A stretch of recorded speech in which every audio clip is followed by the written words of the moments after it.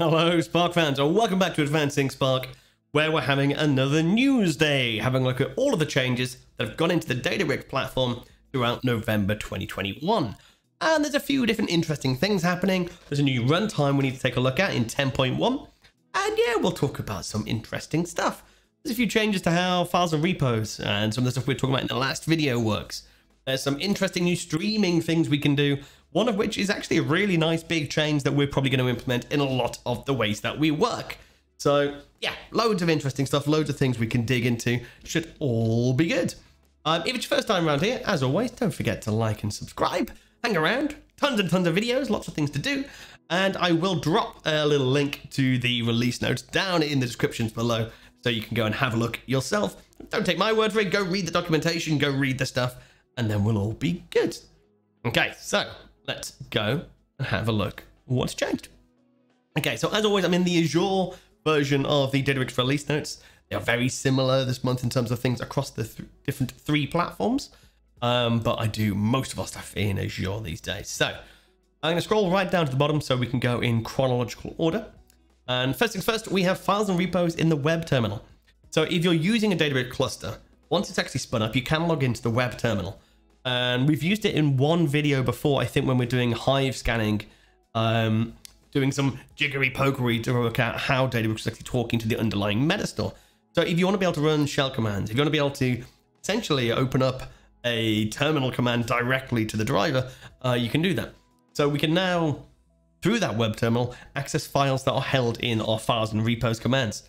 So if you pulled in a shell script and you've been playing around with it in your repo and you want to access that shell script or run that shell script directly from the web terminal, you can now do that. And you have a reference path to go and look at it. So interesting new one, fairly niche in terms of the way things are doing. If you've got masses and masses of shell scripts, could be a nice interesting thing you could look at. Next one is default languages. Now this is one that kind of caught me out because I was demoing some things to a client and I opened and went, that button's new, where'd that come from? It's a real simple thing. So I've just got a little data frame open here, and you can see we've now got this big chunky button telling us what language each cell is, and we didn't have that before. So you used to have a little drop down at the top that said, what is the primary language of my Databricks notebook? And then each cell was just assumed to be that primary language, unless it deliberately had something at the top saying, well, actually, this is Markdown. And you can see that's now updated. So that's figured out what that magic command is. And that's all that's doing. It's just showing the current context. So I can tell it, I can switch it around. I can use this to control the language of it. And that'll just change that magic command right at the top to control what the language of that cell is. So it's a nice visual way of just peeking through going, well, that's Python, that's Python, that's Python. Oh, it's all Python. Fine. That's all that changes. A little nice bit in the UI to kind of help us understand what's going on in each of those different cells.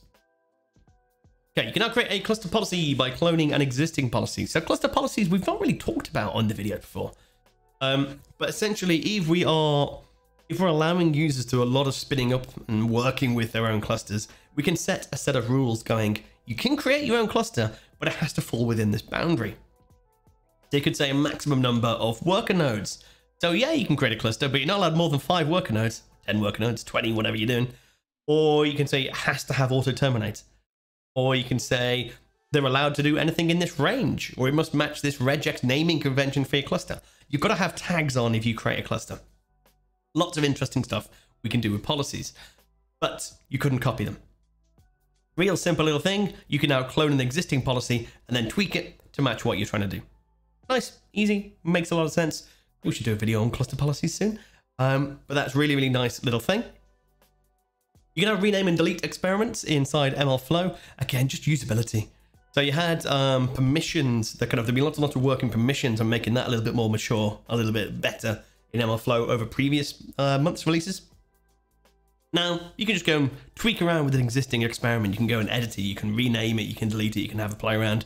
Nothing too much there, but it's just improving the flexibility and the usability of MLflow for experimentation management. Okay, then we had the runtime 10, and we can see that insane kind of between November 4th and November 10th was the GA. So it's only 6 days in out in the world in beta before we went, yeah, GA, we can use it now. It's crazy in terms of the speed. And we'll take a look at the runtime release notes in a second. So other things, we've got a new ODBC driver. So if you've been having a play around with that ODBC drivers, you can go and poke SQL queries into Databricks. Previously, it wasn't very good in terms of the error that would bubble up. So there's a new version that's going to propagate the SQL error back to the Databricks client. So you just get a little bit more information. Basically, the response is going to be better if things go wrong. So you can actually build a slightly more robust application around it. You can use it to do some more interesting stuff. And again, that can then be plugged into anything else that's using that ODBC engine to go and connect to it. Again, useful, little incremental updates. Useful to keep an eye on it if you've built something around it that's expecting a certain response. That response may now be different. Be very, very aware of that as it comes in. Okay, so more similar things to the ML flow. We can now do things like we can clone a job. We can play around with jobs. We can go and dig into a job and actually sort of see some more details when it's actually running. Essentially just making it a little bit more user-friendly. The running job details is super interesting. We go and actually get a better idea of what's actually going on inside that. And we can see task details, some operational metrics, a few things going on for that job while it's in runtime, which is super useful. So yeah, interesting stuff. You can have a play around with it. Mentioned, I think in one of the last ones, there was a new form of SQL widgets that came out. Just essentially a nicer syntax, a new way of actually writing them. The old widgets are not going to be supported as of January 15th. So I mentioned at the time when I was talking about it and having a look at them, I'd never really used SQL widgets. Almost everything that we do, we're doing it in a dynamic parameterized way. That's going to be PySpark. It's not going to be SQL. So it's kind of a interesting way of working. If you are using a lot of SQL widgets, be very aware they're going to end support for it on Jan 15th. So be a little bit careful about how you're integrating and how you're working on it. Again, watch one of the previous news videos when we went into detail on SQL widgets themselves. And then finally, this one actually I've not actually seen working in mine yet. So I think this is the one that's still currently being rolled out. So I might be on the later part of that. Hopefully I'll get that tomorrow. But essentially, as part of files and repos, again, that's our ability to have lots of different types of files inside our Databricks repo. Then we've actually now got the ability to go and play around with Python files, text files, Markdown, that kind of stuff. And essentially, they've made it a little bit better when we're working with it. So I can't show you it now, but I can tell you the kind of things we're expecting to see. So if I'm in repos and I dive into one of our repos and just grab a, not Markdown, well, even a Markdown will probably work. I'm going to dive in and just grab that kind of quick little bit of Python that we have to play around with. So the ability to like close up these things. So if you were in like another editor like VS Code and things, you've got your functions or you've got a big load of JSON. You would like click and just collapse and expand those kind of things. That's what's normally referred to as that code folding. It's a very fancy name for it. But think like that, little bits and pieces of autocomplete in terms of closing tags when you're creating tags. Code folding, realizing you're in a thing and actually being able to nest it up and make it more readable. Just basically making it a better text editor for when you're working with arbitrary files inside a repo. So definitely useful. That other one, actually being able to dig into files, that whole being able to dig into, I don't just want the relative path, which will kind of then give me, I'll show you what that gives me that local path inside my repo. But actually, so the new thing they're doing, if I wanted to refer to the file in the repo, from another repo, from an actual deployed workbook, from a job, then I'd have to figure out what that whole address is within my repo structure in Slack. And that's the other change, is you're also going to be able to go, oh no, don't just copy my relative path, give me my full path to this entire thing. And again, that's not rolled out on mine yet, but again, you should be seeing it over the next couple of days if you don't see it already. Cool, that's it. Fairly short list of stuff happening on the platform. A few interesting things, a few niceties, a little bit of kind of, again, like kind of nice user experience stuff coming out. Now, let's take a switch over onto the runtime itself and have a look what's new in Databricks Runtime 10. So, firstly, Parquet is now a bit better. That's good. So, when you're inside a Parquet file, Parquet is a columnar-based file format, and it has these things called row groups. So, you can go and see, well, how many chunks, how many different collections of things do they go and read when I was inside that Parquet file? So not just, yeah, I read one Parquet file, but actually what do they do inside there? What's the total number of chunks of compressed columnar data did I actually go and have to access? So essentially kind of across each of those row groups as it splits up that Parquet file, getting that deeper understanding of the metrics inside there, super useful. So just improving how we can deal with straight Parquet when we're looking at it inside the Spark UI. Just quite nice. But this is the interesting one. So a lot of people, certainly we use it a hell of a lot, use a thing called trigger once when doing streaming. Now, trigger once is always saying, I don't want my streaming query to just run forever and keep my cluster turned on. That's going to cost me a lot of money. I just want you to run, look at the checkpoint, work out what I processed and what I haven't, process anything I haven't processed yet, and then complete the job. And that's what trigger once did. But people have scalability problems with that. What if everything that came in since you last actually executed is way more than we want to fit inside a single micro batch? So I'm just going to scribble this out.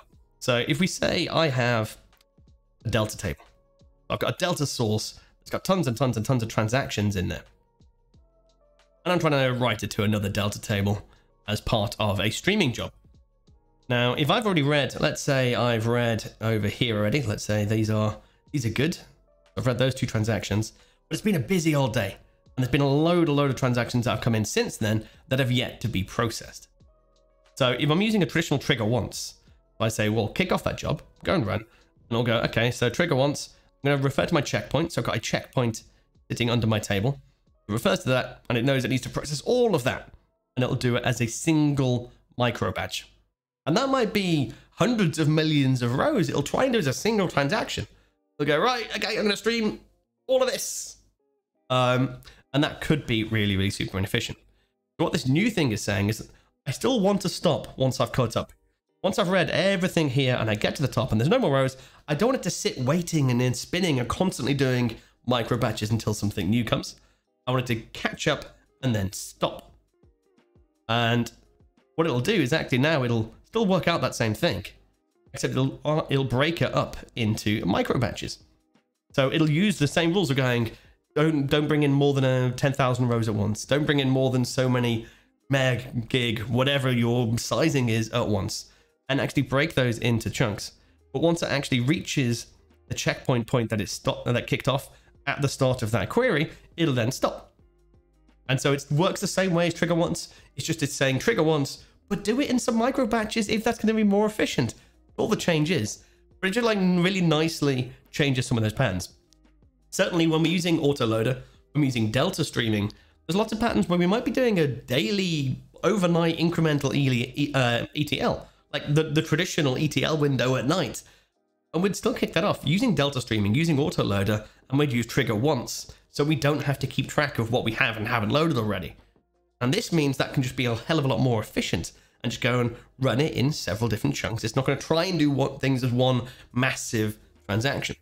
So yeah, super nice, really nice little easy option. So if you're doing a lot of autoloader, you're doing a lot of Delta streaming, and you're using that, only run when I tell you to run. Whether it's every hour, every couple of hours, every day, every couple of days, and you're using that trigger once, you can now do this trigger.AvailableNow. How many files it should fit inside each triggering of that, and then that'll break it into those micro batches and it'll just work a little bit more efficiently for you. You might not need to do that. You might be perfectly happy the way it's currently working with trigger once and it goes in that single micro batch. It's just a new option you have available, so you can now go and do it. So super, super interesting. Delta, autoloader, both are in there. Both are potential candidates where that can make life a hell of a lot easier. Okay, we've got another change. So the way we connect to a lake, the blob storage, to wherever we're getting data from, traditionally we do it in two options.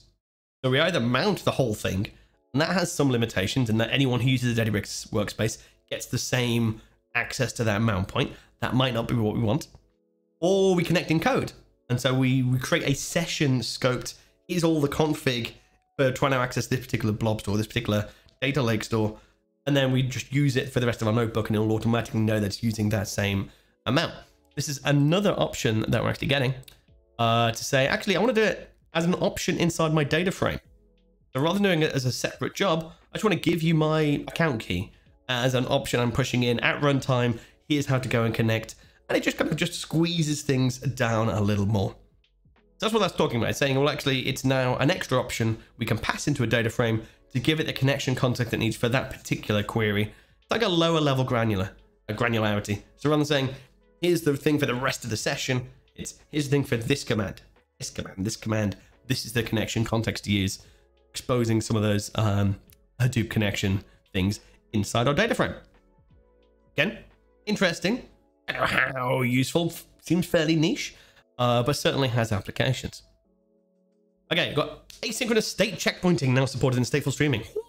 So a lot of the time when you're talking about streaming jobs that are constantly running, it's constantly going, essentially when it finishes a micro batch, it writes out all the checkpointing details. There's like an extra little bit of work it does at the end of each one of those, saying, right, okay, let me just write down what I've done. Okay, I've made my checkpoint. Now what's the next micro batch? So this change is saying, well, actually, why don't we just make it faster? So it'll already start the next micro batch and it'll be processing records and then separate and split out the job to go and write down that checkpoint. It no longer waits until that write of the checkpoint's finished before it starts the next bit of work. So it means it's having to keep in memory a little bit more information about what the checkpoint is and where it got to and all that kind of stuff. But that's absolutely, I mean, we're talking about small amounts of metadata for that. And it will just generally speed up the micro batches. Again, if you're doing the things that we did earlier, that available now kind of stuff doesn't really, it's not going to make a huge amount of difference if you're just doing one big chunky thing and you happen to be using streaming to do it. But if you're doing things that are real latency driven, you're trying to do some actual real-time streaming, you're trying to squeeze that window of how long it's taking between each of the updates to be as slim as possible, then actually this should be a massive, massive help for you. I've not had a play with that yet. And again, it is in public preview, so use it at your own risk, but certainly interesting for trying to do things that are going fast. Okay, SparklyR with credential pass-through. So if you're an R user and you've been trying to do that, you've not been able to use AD pass-through in the past. So now you can do that.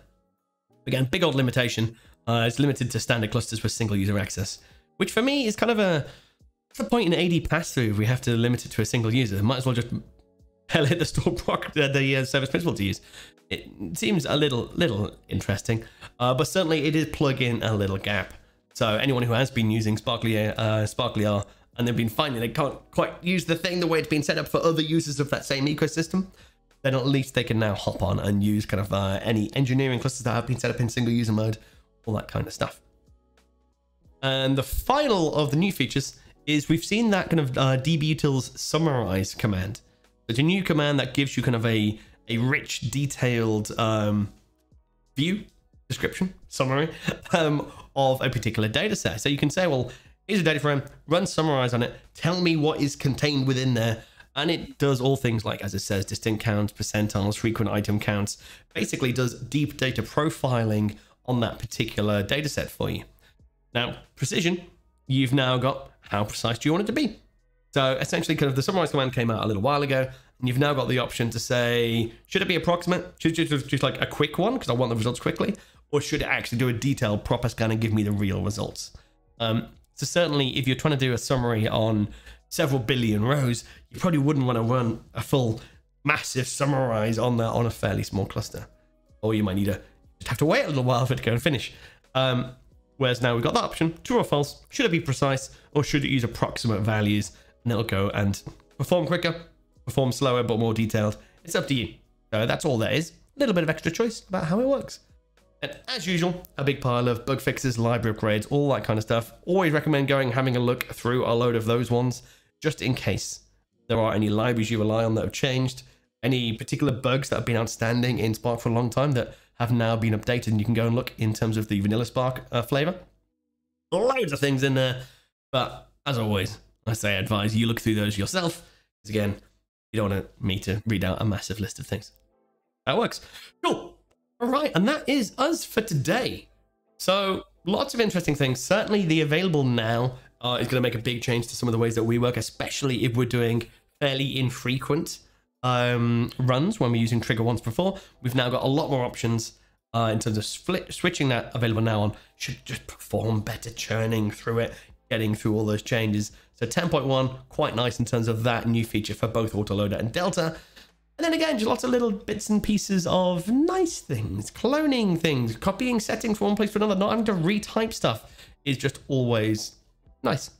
So not a massive, massive game-changing, oh my god, there's a whole new area of Databricks, but lots of nice little things and some tweaks and some extra settings you can now use to be more efficient, perform a little bit better, and just make things generally faster. Just the plan for everything, really.